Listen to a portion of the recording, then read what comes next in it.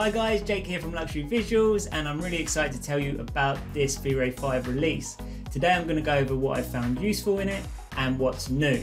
The key theme in this release is the simplicity. It feels easier to use and there are tons of time-saving things that over the years you've just come to accept as a tough but essential part of using a render engine. You can definitely notice the Corona V-Ray collaboration of sharing tools in this release, and I think it's a massive benefit to both Corona and V-Ray users.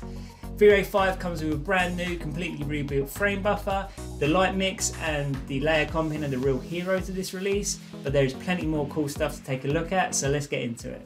Alright, so let's start by taking a look at the V-Ray frame buffer. So the addition of light mix is huge, and those of you familiar with Corona will be aware of light mix. Basically, light mix lets you create a lot of different lighting scenarios from a single render.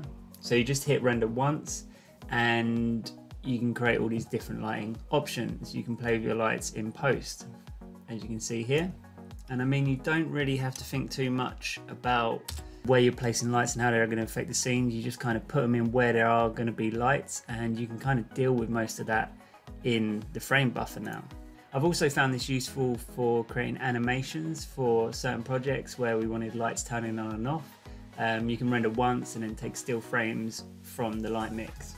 So from a single render, you can create very different light scenarios. You can change the time of day to night, and you can turn certain lights on and off, and this gives you massive creative flexibility. As you can see here, I've created a couple of variations of the day and a nighttime shot as well. So the ability to save presets, you save them in one folder, you can just flick through them here, which is a great addition, and you can change the light colors over here. To set up light mix is really simple. You can just open up your render settings, and over in render elements, add a light mix element here, and then just hit render, and down here select light mix from your source. Just remember that these values are multipliers, so they're actually multiplying the light value. These are not the values of the lights, so just keep that in mind. A small but useful addition to the frame buffer is the search history, so you can search for previous projects in here. So I've typed in balloon to find the balloon project I was working on before. So a nice little touch. You'll notice we also have this pixel information at the bottom now rather than having to right click, and this red border indicates that there is more image to see, so we can see that it's zoomed in and it's not there. Again, not massive, but it does show the thought that has gone into this release.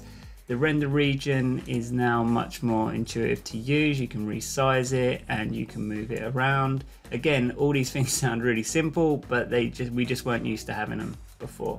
Something I love about this release is these layers, and a great one is this filmic tone map.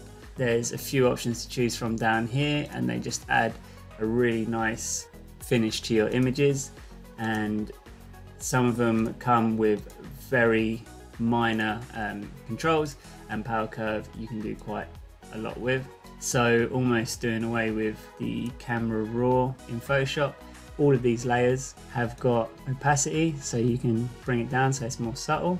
So moving on to materials, the new material manager looks fantastic. I find the 3ds Max way of handling materials horrible, and I loved what Corona did with theirs, but V-Ray have done something very similar, and I believe with the next hotfix we'll be able to save and find our own materials. So in that update there's going to be a auto thumbnail generator, and you also notice that these render preview images are much nicer and look a lot more like what we will see in our final render. These options up here look great as well. So in this asset browser there's over 500 pre-made materials, and they're going to significantly help us get a head start on material creation.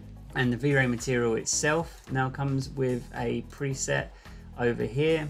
These all have the index of refractions already set up, so you don't need to go searching for them anymore. There's a couple of other options in the V-Ray material, one of them being coat, which we can find here, and you can see that that adds a varnish finish to your material, so that's going to save you adding a blend material. And there's also a sheen here, which is more for fabrics, but it's going to apply a fall off.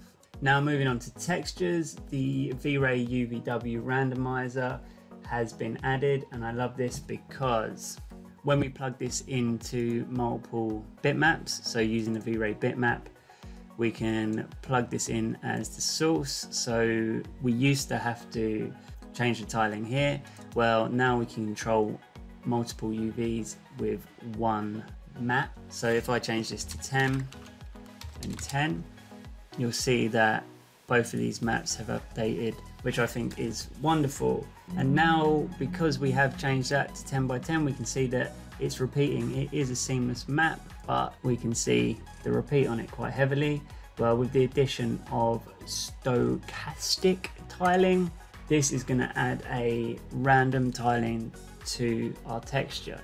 So even if your texture is seamless, you may get repeats, and with this turned on, we can see that it's randomizing the tiling. So that is a massive addition. One thing I would love to see is the ability to drag and drop textures in as a V-Ray bitmap rather than just a default 3ds Max bitmap. Another thing to note is that the V-Ray HDRI is now V-Ray bitmap, so just load your HDRIs into that. V-Ray multi-subtexture is a new addition as well, and anyone familiar with CG Source's multi-texture will understand the power of this map. So you can have random by element selected on, and let's just render an interactive. We've got two textures plugged in here, and then we can change the random hue, and we'll see what goes on in our interactive. And with just two textures plugged in, you can get a decent amount of variation from just two boards. So V-Ray 5 is one of the first render engine releases that I've been excited about, something that's more than just speed improvements. We've been given a fantastic tool set where I feel the pendulum has shifted from technical knowledge over to creative flexibility. And at the end of the day, we are artists and we want to create art. And V-Ray has offered us the ultimate Swiss Army knife. So if you want to try it out, get the trial down in the description, and thanks for watching.